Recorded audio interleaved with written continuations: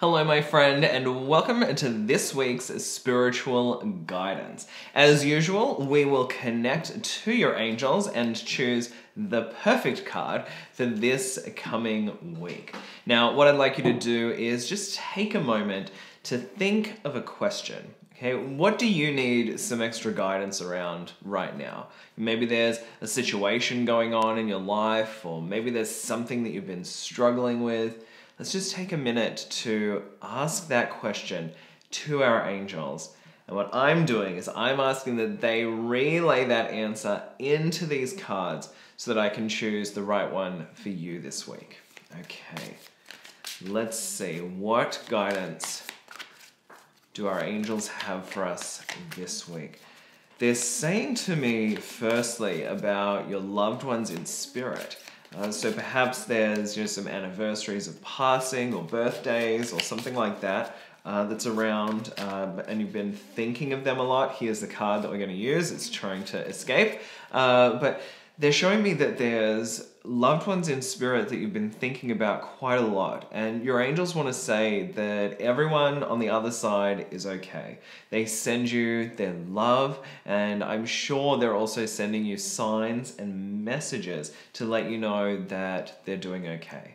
It feels like your loved ones in spirit are kind of guiding you gently along the path. But remember, we don't want to listen to our deceased loved ones for those big life choices. So we're not going to ask them, should we quit our job or should we get divorced and, stuff like that. That's where we'd go higher up, and listen to our heart and our intuition when we're connecting to God and the angels. But our loved ones are there to help us navigate interactions with other people. So our family members, our other loved ones who are still living, in those kinds of situations, giving us advice just like they would if they were still here. So they are sending you their love and sending you their messages from the other side. So let's see what our card is this week.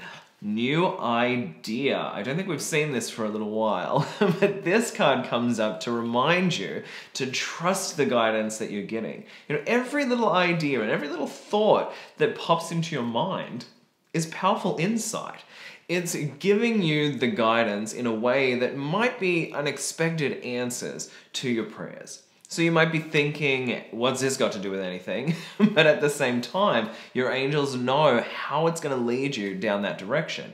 So as you've been praying for things, as you've been asking for questions, look at a different way of solving it.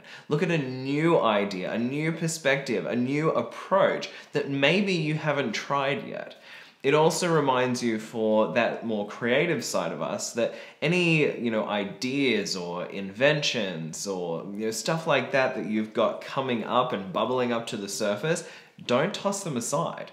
Do something with those ideas. Whether it's sharing them with other people or whether it's taking the time to create it yourself, they are important. Remember, everything you're getting is insightful and meaningful and, in a way, an answer to your prayers. So this week, the angels want you to pay attention to those ideas and those thoughts you're getting, because they are clear guidance and answers on how you should move forward with this situation. Okay, so maybe it also feels like you might need extra people to come in, so different friends and family members to kind of help you out with those things. You might get this guidance or this new idea or this new path that you want to take. Ask your friends and family for their advice as well. I'm sure it will help you this week.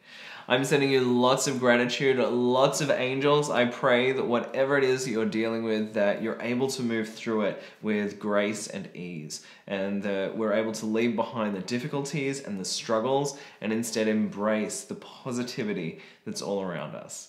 I'm sending you lots of love, and I will talk to you soon.